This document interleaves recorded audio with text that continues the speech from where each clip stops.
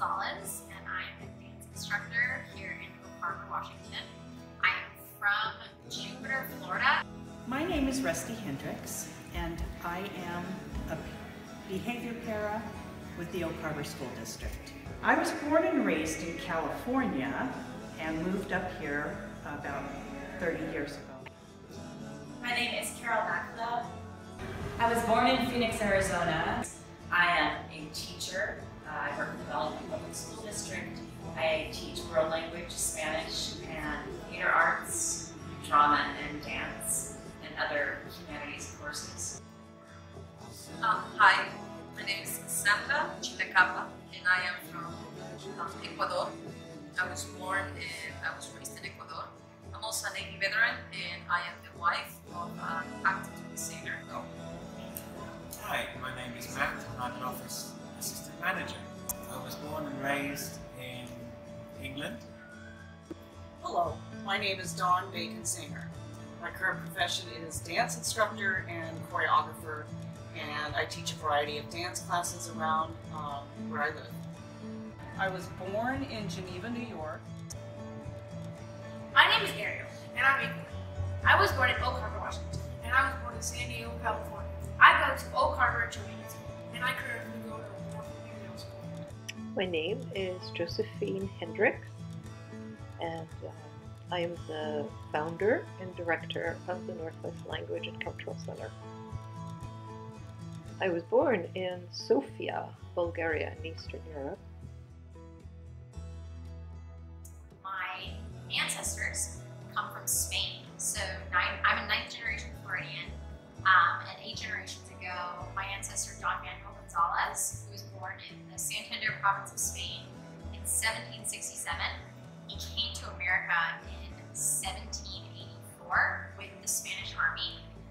He went to New Orleans and fought with the Spanish Army against the British. He was then granted the title of Indian Agent. He traveled through the Indian territories and settled in Pensacola, Florida. My father's family came over in the 1900s from England. My mother's family my mom was the first one here, and she came in 1953.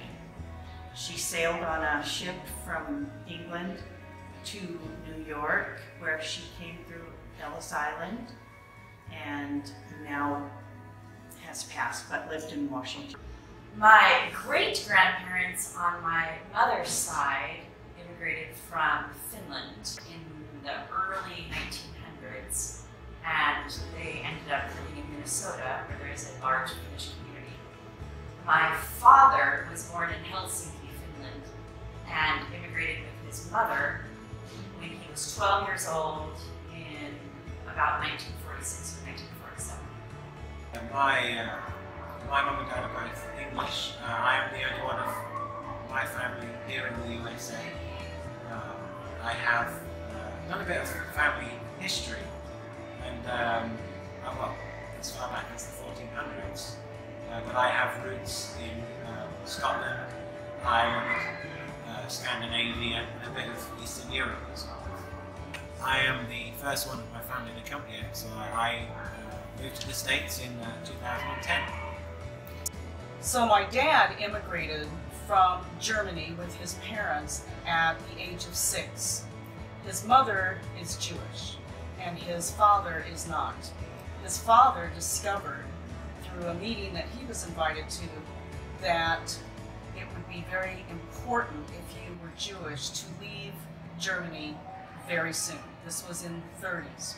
So his parents and he got on a boat, traveled from Germany, and ultimately landed in New York City. And my dad lived most of his life, his young life, in New York. My parents immigrated from Spain and Mexico. Originally, my mom was born in Mexico and my dad was born in Texas, so his family originally is from Spain. And in Mexico, they met, fell in love, and moved to the States to start a family. I grew up there my first 10 years, and then we moved to Italy. And I immigrated with my parents in the 1970s to the United States. We were political refugees because of the communist regime, what was then called the Iron Curtain, and we escaped and made our way through these multiple countries, some of which don't even exist anymore, like Yugoslavia. And my father immigrated legally to the United States when I was 2 years old. So about 30 years ago. We were very poor. My father was a teacher. He had a degree, he had the education, he had a job, not just one, multiple jobs, and it wasn't enough. I wasn't planned, so that was a huge oops. And my father wanted to give me, my mom, the best that he could. And as hard as he could, as hard as he tried there in Ecuador, it wasn't working. And it was one of the scariest things that he's ever done. And it was also scary for us. The whole time that he was coming from Ecuador to here to the United States, we didn't know if he was alive or if he died. It was really sad, it was heartbreaking, and it was very scary. When we finally heard from him, we were very happy. He found jobs that no one else would take. And once he saved up some money, he was able to find a lawyer, and it took him years, and it took him thousands of dollars, because becoming a resident, becoming legal here is not a simple thing that you just fill out a form and you here it is, I want to be a legal resident here. It takes years and it takes thousands of dollars, money that we didn't have. I was able to come here to the United States when I was 17, so 15 years after I left, and it was the very first time I saw him.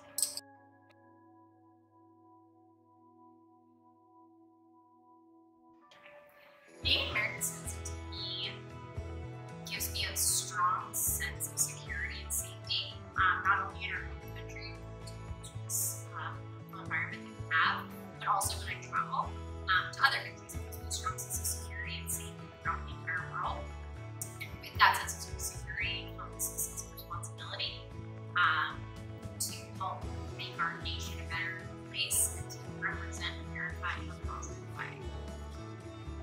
To be an American citizen for me means understanding how we all are together, entwined, being all different. We all come from different places, but my famous saying that I like to say to my kids at school is, you all have to live in the same box of crayons, even though you're different colors and different sizes. To be an American citizen to me is something that I've always been. I've never felt very connected to this country as an American. Perhaps that's partly growing up in a very strong Finnish family, a lot of Finnish culture. The language was spoken a lot in my home, although I didn't learn the language with my father speaking and my grandmother spoke a lot. That's for several years. To be a resident to me means a lot of things. One of them is, of course, it's a privilege and it's a dream come true, but it's not what it used to be before. Since I was a little girl, I always used to hear about the American dream, how here in the United States you can be whatever you want. I think that being an American citizen is to believe in something within yourself. America is so big and so vast. If you are American, you're part of a bigger picture, part of the fabric of people to make up a whole. So to be an American citizen, I take it for granted because I was born here. My experience is very different than my father's. He was not born here. He relocated here and he was 6 years old, and he was not crazy about going to a country where he didn't speak the language. He was laughed at. He didn't fit in initially. I didn't have any of those issues. So I take American citizenry generally for granted, but I know deep down it's a privilege, and I am grateful that I'm an American citizen. And I'm glad that I am first generation American. To be an American citizen, it feels like it's our duty to like share our culturalism and to spread it around, because we come from different cultures than what you see sometimes here, and to show people what we come from. When I was growing up, the idea of America was always one of naval land, land of opportunity, land of freedom, the land of people who were somehow almost semi-gods and creating a life that was fundamentally good for human beings.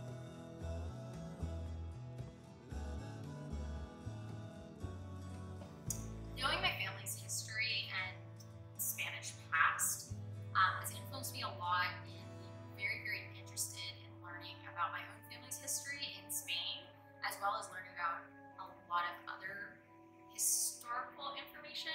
I actually studied history in college, and my family's lineage is what inspired that. Why do you think it's important to recognize the need of a cross-cultural society in our country, one of the most diverse countries? The United States has a very long and ugly history of racism, and I think that in today's environment, a lot of people have forgotten that racism still exists. And I think the best way to combat racism is through multiculturalism and cross-culturalism. The importance of not only accepting other cultures, but embracing other cultures and including everyone in our societies.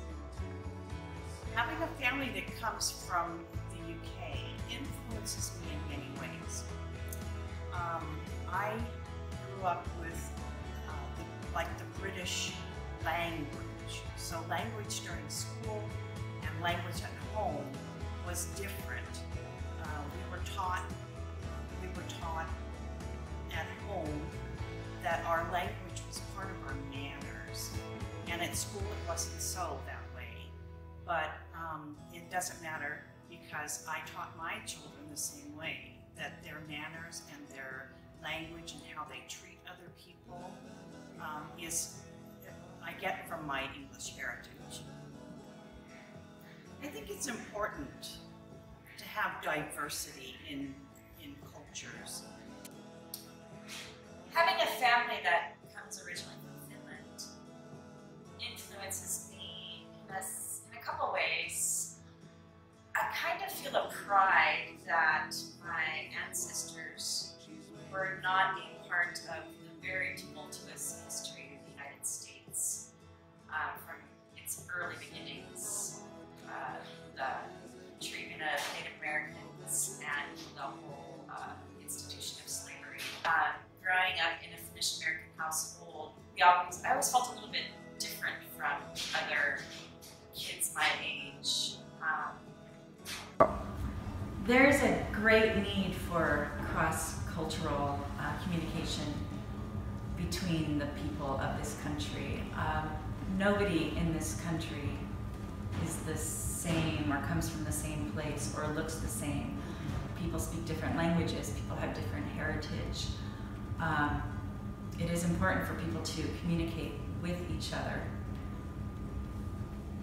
As far as languages go, as far as ethnicities go,